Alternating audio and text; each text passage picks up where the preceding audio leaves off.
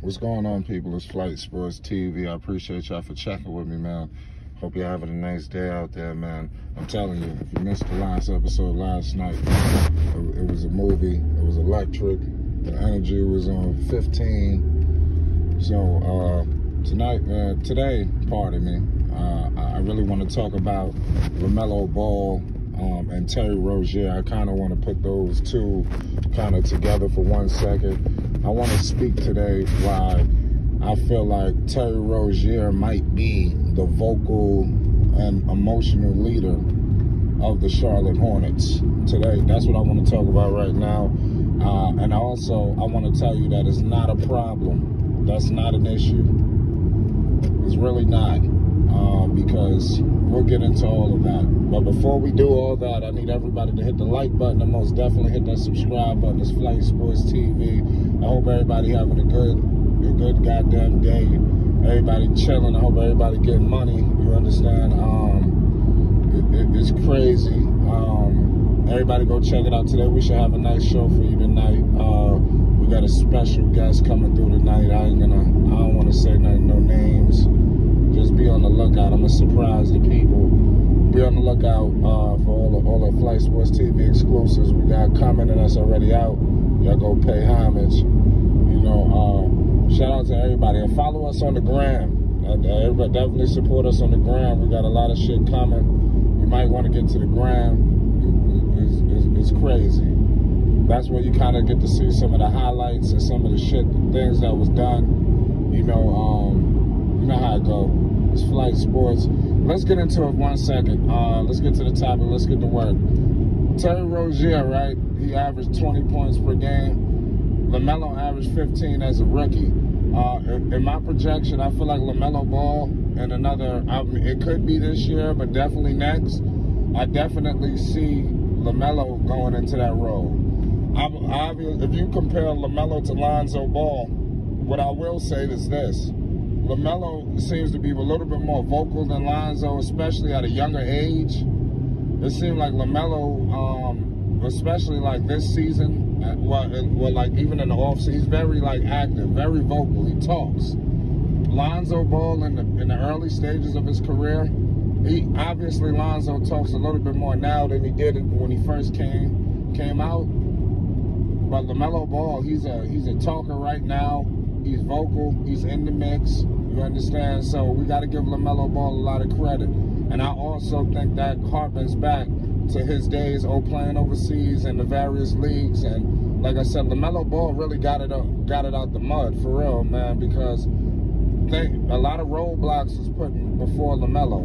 You know, obviously it was a situation where he got taken out of the high school because, you know, the coach, it was a lot of politics at the time.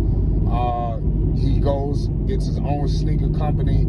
He ends up, you know, just pretty much, it's just retarded. He got his own sneakers, literally, and I think that's what screwed him. I don't think that's what screwed him, but they pretty much tried to hold him out from the NCAA. Wouldn't let him go to official college. It was a true disgrace, you know, what they did to Lamelo. And the NCAA, and people, fans of college basketball and collegiate athletes, y'all were clearly highway robbed of Lamelo Ball not gracing that stage. Could you imagine Lamelo Ball in the Final Four, you know, the NCAA tournament, March Madness? We were clearly robbed as basketball fans, you know, and that sucks because a lot of times we get robbed, you know. But I want to tell you, there's no problem with Lamelo Ball not being a vocal leader right now.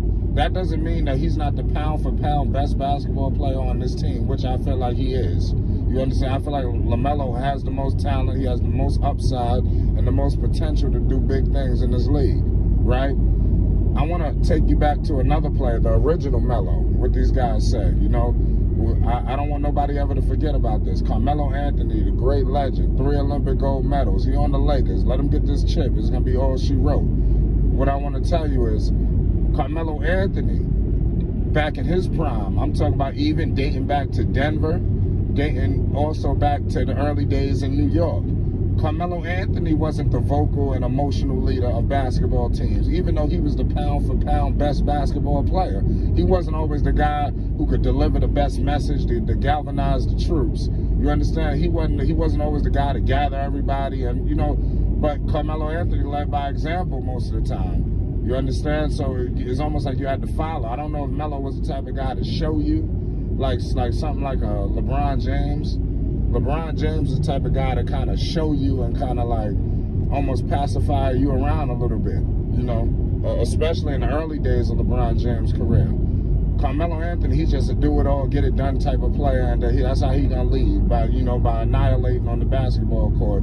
You're going to know that this dude is just, okay, he's here to destroy all comers. You understand? But look at, like I stated, Terry Rozier being the vocal leader. You see him galvanizing the troops, gathering everybody up for a workout. That's leadership, ladies and gentlemen. Also, I seen that last season pass where it was low altercation. Terry Rozier is all in the mix. You understand? Terry Rozier makes sure he protect all the young guys. Somebody tried to step over, I think, P.J. Washington. He ran up on them and pushed their ass. You know, ain't nobody going for that. You ain't gonna just walk all over him or any of his teammates. So, you know, Terry Rozier always stood up, and I noticed that. And I always stated that. Go back to the previous work. I stated that, Terry Rozier being the leader. But let's get back to the original Carmelo Anthony, the great legend, Hall of Famer. God willing, champion in a few months. I want to tell you, Chauncey Billups in Denver was the emotional leader. You understand? When he went back to when he came to New York, and the Knicks was the second seed in the East. They won the Atlantic Division. This is when people won the division in the NBA, and that actually meant something. The NBA need to get back to divisional shit, you know, where divisions mean something. You know, it seemed like they done got threw away all that.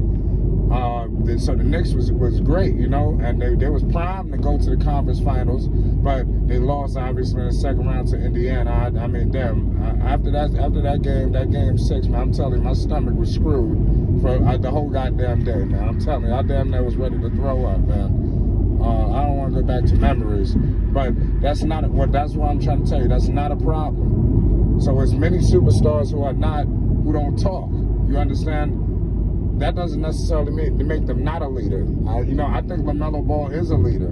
I think right now at his young age, he's leading vocally, and I think he's leading vocally, but also he's deferring to Terry Rozier, because Terry Rozier, he done been through it. He been through the wars. He been to the playoffs. He been to the conference finals against LeBron. He played for the Boston Celtics. Terry Rozier been in pressurized situations. Playing for the Celtics, you know, you're gonna be in some tough games. You know, the man damn near went toe-to-toe to Kyrie Irving, ladies and gentlemen. Terry Rozier is no slouch. And he ain't for nothing. And you understand? So, he's perfect for Charlotte. Especially when you look at all of these young guys on this team. When you're talking about LaMelo, obviously, we all know him. But you got Miles Bridges, young guy. You got PJ, young guy. Kai Jones, young guy. Book. Now, all these are young boys. You understand? So, it's paramount for a guy like my man Terry. I like that they paid him. I believe Terry Rozier, I said in the beginning Terry got overpaid, but I don't think he necessarily got overpaid, because I think that what he's doing is, this is good for LaMelo Ball to be around Terry Rozier at this young age. He can learn a lot of game. He can soak up a lot of tutelage from this guy, and like I said, and apply it when it's his turn. You understand? Because LaMelo's going to have his opportunity. You know, even last season, it was like a 3-guard rotation. People don't know what the hell is going on. You know, I was on record that one of these guys was going to get traded. I just thought it was going to happen last season. I was shocked that they went the whole year, you know, kind of with that damn shuffle going on. But it wasn't as bad as Lonzo Ball's situation. But nonetheless, Terry Rozier, like I said, I'm a hold on to my statements.